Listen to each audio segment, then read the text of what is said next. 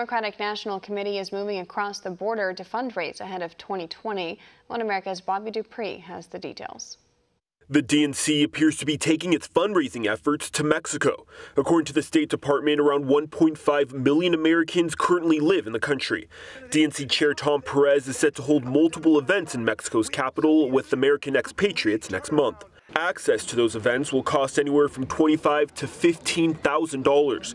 It's illegal for American political campaigns to accept donations from non-U.S. citizens. So in order to go to those events, attendees are being required to enter a passport or green card number during registration. We've worked so hard to gain control of the House of Representatives. I think we're going to get more seats in 2020, and we want to make sure that we are fully together, and we're certainly going to do everything we can to. Some may suggest the party's heading to Mexico as it's struggling to raise money here in the U.S. It also comes as the DNC is reportedly almost $6 million in debt. It has yet to release its fundraising numbers for the month of July, but on Tuesday, the RNC announced it's raised nearly $21 million. Back in June, Republicans also brought in a whopping $20 million, while the DNC raised just $8.5.